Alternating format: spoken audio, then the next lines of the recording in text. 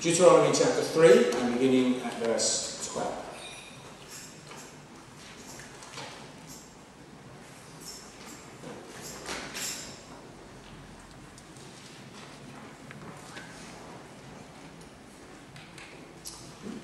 Well, when we took possession of the land, I assigned to the tribes of Reuben and Gad the territory north of the town of Aroer, near the river Arnon, which was part of the hill country of Gilead, along with its towns.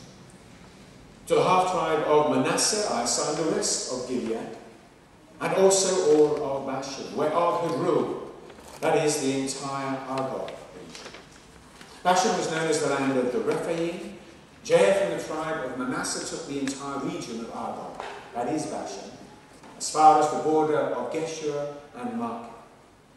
He named the villages after himself, and they are still known as the villages of Jair.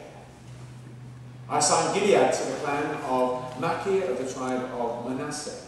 And to the tribes of Reuben and Gad I assigned the middle of the river, I assigned the territory from Gilead to the river Arnon. The middle of the river was their southern boundary, and their northern boundary the river Jabbok, part of which formed the Ammonite border.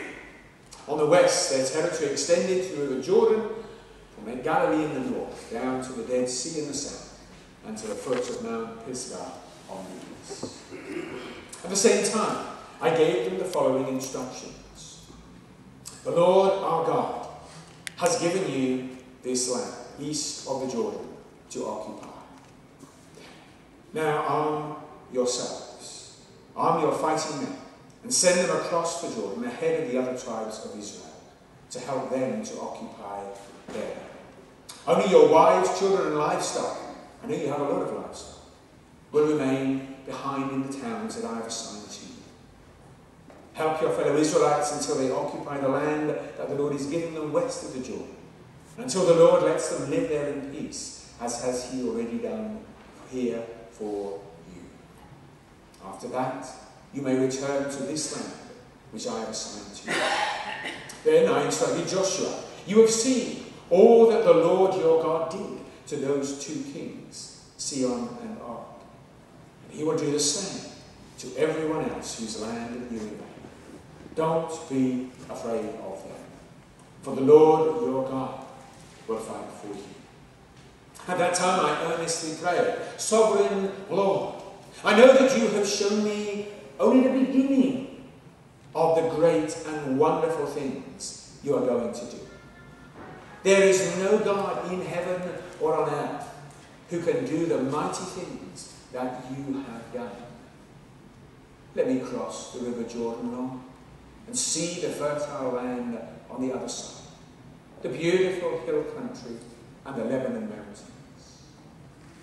Because of you people, the Lord was angry with me and would not listen. He said, that's enough.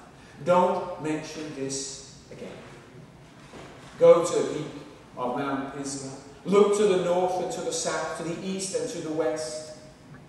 Look carefully at what you see, because you will never go across the Jordan. Give Joshua his instructions. Strengthen his determination, because he will lead the people across to occupy the land that you see. So we remained in the valley opposite the town of Beth Peor. You will see, as I can, that in the Good News Bible, and maybe if you have the New International Version as well, there are headings that are inserted. They're not part of the text, but they seem to give us some idea of the content of what is to follow. And the second part of our reading has the heading, Moses forbidden to cross the Jordan. And I'm looking at that and I'm thinking, what? How on earth have we chosen that to be the heading for that passage? Okay, I mean, I know there are some verses in which the Lord says to Moses, he will not cross the Jordan. But my problem is this. The focus is on Moses, on what's going on in his life. And when you take verse 23, surely that is the very heart of this section. That is all about God. convinced that the purpose of the book of Deuteronomy is to point the people again and again and again and again to the Lord their God. That they might realize and understand who He is. That they might know and remember what He is like. That they may be convinced of what He can do. That they may be sure of the promises that He has given to them. In other words, the focus is upon the Lord.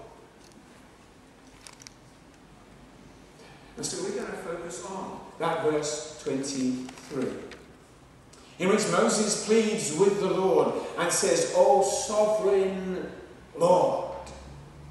Two Hebrew words here, Adonai and Yahweh. A little bit confusing because the word Adonai is often translated as master or Lord. But in our Bibles, when we find the word Lord in small capital letters, that's the word Yahweh. Just to confuse us. However, if you read, I don't know that many of us do, the preface and introduction to particularly the New International Version, it says, when those two words, Adonai and Yahweh, come together, they will always translate it and say, Sovereign Lord. I prefer to say, Lord Yahweh. The first word, Adonai, is a word that means to rule, to be sovereign over, and so to control. As a noun, it speaks of someone who is a master or a lord. Or if they're a ruler of a nation, then a king or a queen. Now, a master may own or control a few servants, may treat them well or maybe not so well. A king may rule over less or more people, and they're often called his subjects, because they are subject to him. They are under his authority and his rule. And so this word Adonai speaks of both sovereignty and protection. Sovereignty, that the Lord reigns. Have you noticed how often the scriptures present to us this great description of God as king, as ruler, as seated upon a throne? It's there again and again and again. It's there in the beginning of that wonderful book of Ezekiel. And he has that incredible vision of lightning and fire and cloud. And then he sees these four creatures that are holding some platform, and he sees wheels and wheels inside wheels, and they're spinning and turning, and you think, who on earth could ever try and draw a picture of what that might look like? Interesting to see what they ever came up with. But actually, it's not the important thing. The important thing is that for all the amazing description of that, on that platform there is a throne. And on that throne there is someone described in terms of glory, of blazing fire. And those images of fire and cloud, and then of a rainbow, images of the presence and the faithfulness of God. But God brought and set before us as one who is sovereign. God's providence is typically the statement that He provides, and that He orders all things. Now that may raise some questions for us when we see evil and chaos within the world. Take a whole series of sermons to address that whole topic. But we know that God overrules. God works out all things to conform with His purpose. And this is the one to whom Moses appeals. This is the one to whom Moses prays. And as he speaks to the people, this is the one in whose name he speaks. Sovereign Lord. And the word Lord there is the name of God. And in Bible days, a name was often important.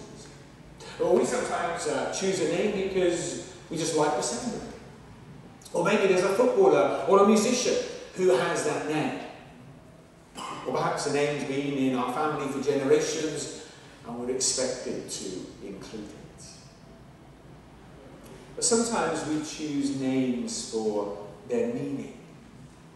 And I love the way some of the the Caribbean ladies particularly carry names like Mercy and Blessing and Hope and Faith. I think they're just wonderful names and can be descriptive of their life and their personality. And so it is when Moses says to God, well, what is your name? God answers and says, I am. God answers and says, the Lord is my name. And so we have in our English Bibles that word Lord printed in capitals. Probably pronounced Yahweh or something like that. The name of God. And as you look at that name in the context of Exodus 3 and Exodus chapter 6, that name describes the living God. He's alive. He is the God of Abraham, Isaac, and Jacob. It tells us that he is the God of promise. Because the very mention of the names of those three men says that everything that God is about to do with Moses will fulfill those promises.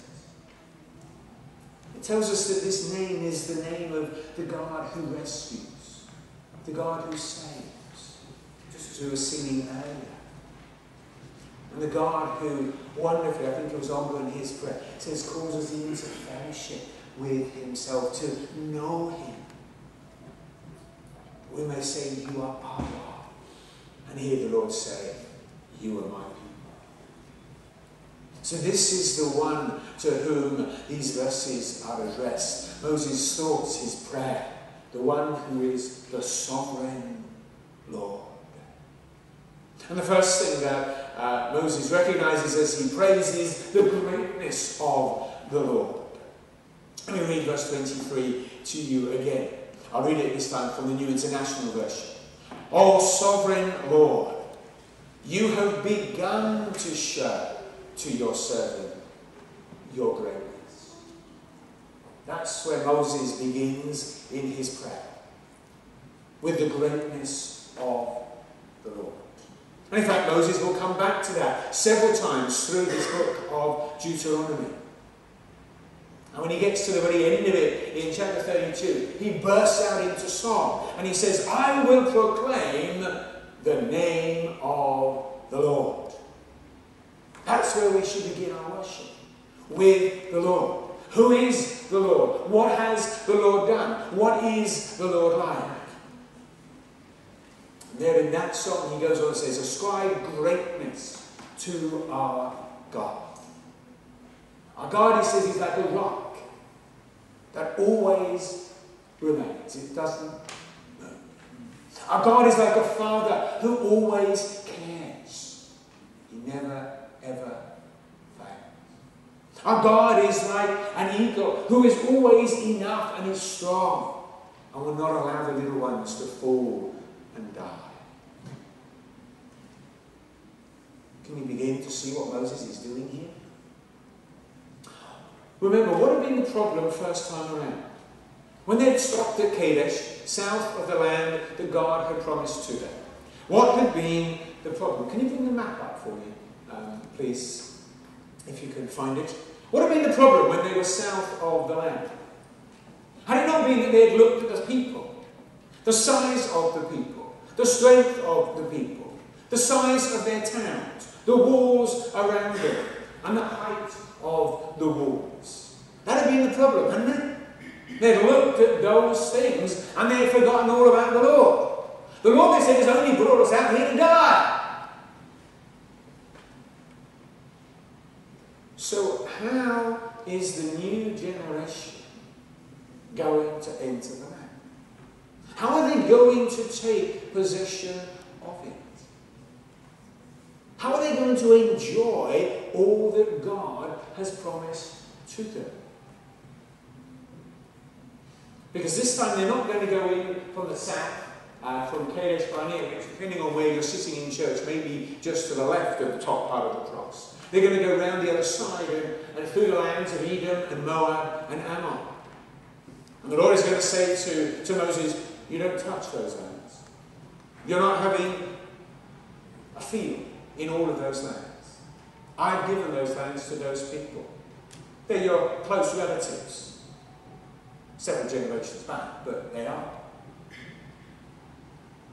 The only way that they're going to do that is if they remember the greatness of the Lord.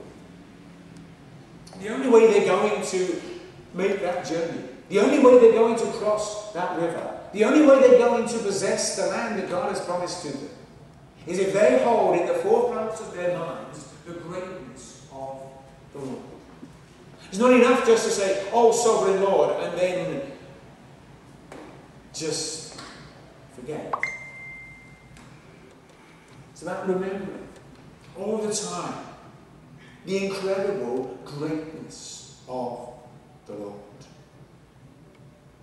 Now, the Good News Bible says to us that God has shown him just the beginning of the great and the wonderful things that God is going to do. That gives us the meaning, the idea behind it. New International Version is a little bit more descriptive. It says, "Your greatness and your strong hand." And an idea of the hand tells us a number of things about God. It tells us, first of all, that God is strong. Psalm 89 says that the arm of the Lord is endowed with power, his hand is strong. Now, to understand what that means, that the hand of the Lord is strong there, read the whole psalm. See what it is that God is strong enough to do. And God is strong enough to keep the covenant that he has made with his people. God is strong enough to control the hosts of heaven. All of the angels, all of the stars. He is sovereign over all of them. His hand is strong enough to control the surging of the seas. You know, when we used to live at the coast in Brixton, you could look at the sea some days and it would be so calm. You get up the next morning and the mist and the spray from the waves as they were crashing in. The hand of the Lord is strong enough to control, to hold back. And so this idea of the hand of the Lord is of his strength. But secondly, it's to speak of his power. You know, when we say to somebody sometimes, "This thing is a bit too big for me to carry on my own," or "This is difficult to tie up, can you lend me a hand?" We don't mean it literally, "Give me your hand." What we mean is, "Will you come and help me? Come and use your hand together with mine to help me." And that's the thought here too. But the hand of the Lord is there to help. In Psalm 37, David testifies, "Lord, even though I may fall, I will not be cast down forever." Why? Because you uphold, you lift me up with your hand. The hand of the Lord that is strong, the hand of the Lord that helps. The hand of the Lord that is a symbol of protection. My wife Angela has an allergy to wasp stings, and if it stings her somewhere in the top part of her arm, then it's going to swell up very, very quickly and can be quite dangerous. So if we're sat in the garden with a bowl of fruit in the middle of the summer, and a wasp or a bee comes flying around, then I'm going to put my hand out and away. Because as far as we know, if it stings my hand, it's not going to be the same. I don't want to get stung, but I don't want Angela to be in danger. So I will use my hand to protect. That's the image here. Ezra in 445 BC tells his story. He has to make the journey from Babylon to go back to Jerusalem. Nehemiah had gone ahead some years before. The walls of the city had been rebuilt. It was time to renew the covenant. It was time to teach the word to the people, that they might live their lives once again in the city under the instruction of the word of God. And so he says, when we came to the Harbour Canal, we stopped to pray together. We fasted, we prayed, we sought the Lord for a safe journey.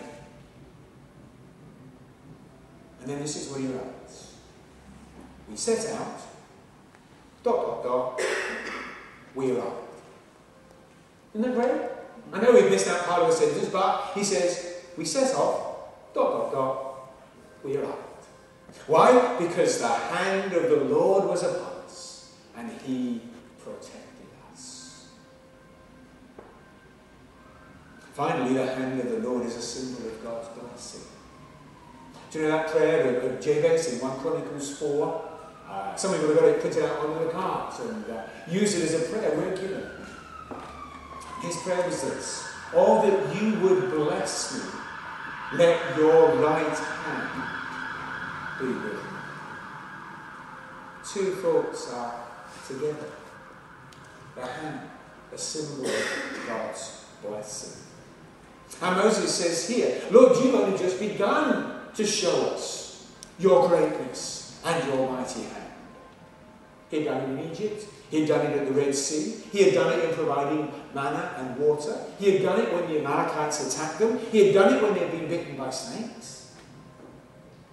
And just so very, very recently, he had done it when they faced the kings of Sihon and Og, who were the nations just above Edom and Ammon and Moab.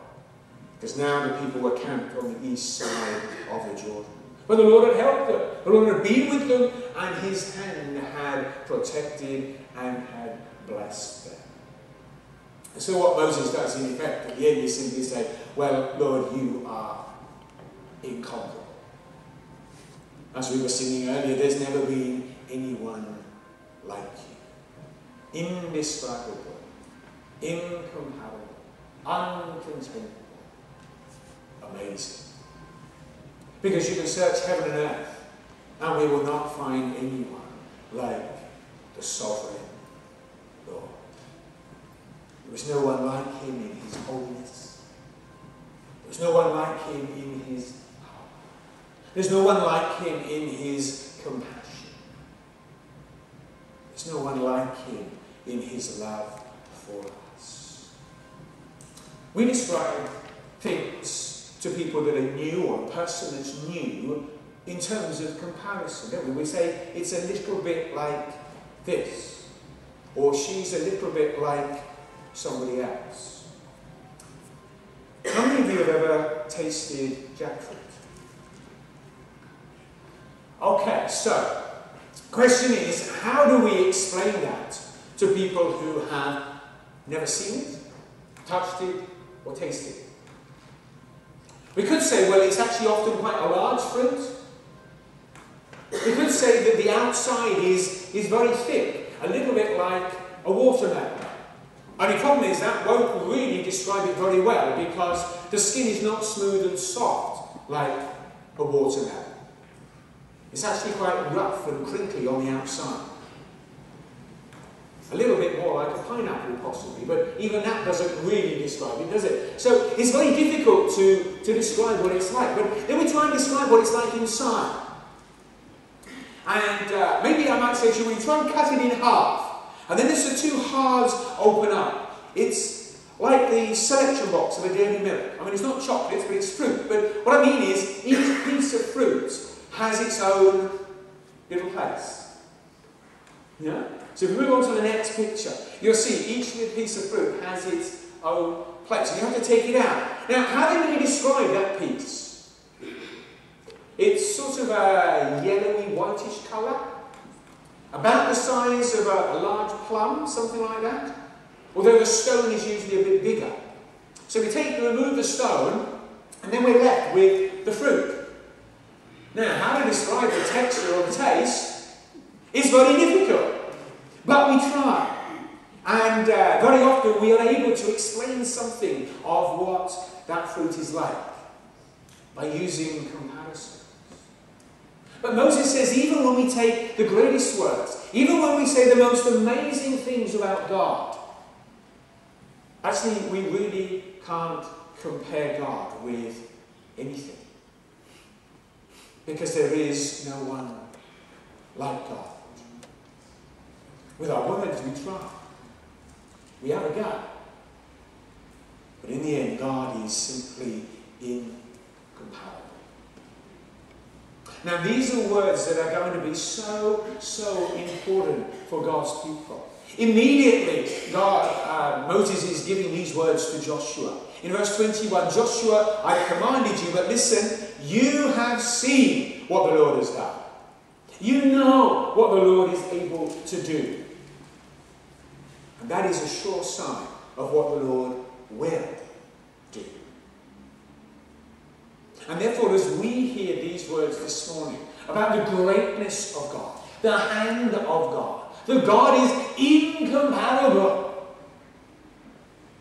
those words are to do for us what they did for Joshua, to give him confidence, to give him hope, to give him strength for the challenge that he had.